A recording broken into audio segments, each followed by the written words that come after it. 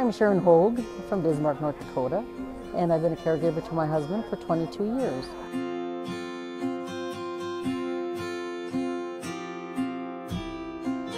He had a heart attack, and the doctor said, you know what, you're done. He was 56 years old.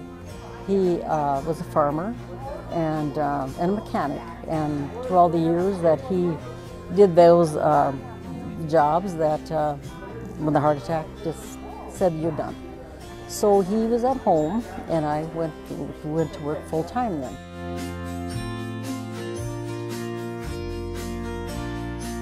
Other things started happening to him, and the doctor said, you know, he's going to be total care pretty soon. And I said, that's all right. I said, I'll go to work, and I'll take care of him.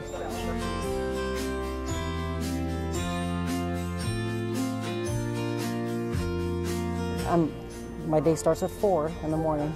I get myself ready first, and then I get him ready for the day. He's dressed for the day.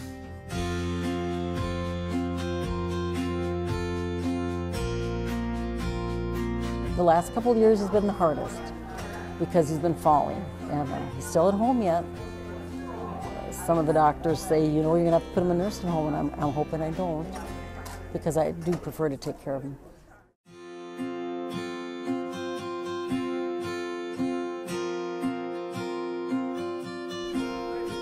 I would like them to listen to us and know that our stories are true. We're not exaggerating, I'm not. And that make sure that there is for the upcoming people. Some people say to me, how can he be home day after day? It is the life that you are given to be home day after day. And that there would be some help out there, even if it came in the form of a gift card to some of us caregivers. We all work hard.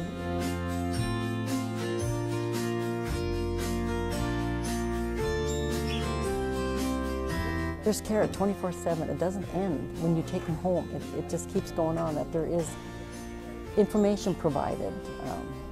Sometimes, like we said, equipment. Everything has a cost to it.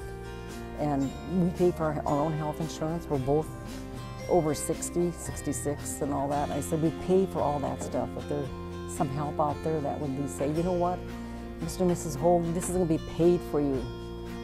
It'd be great. I mean, that's how I feel.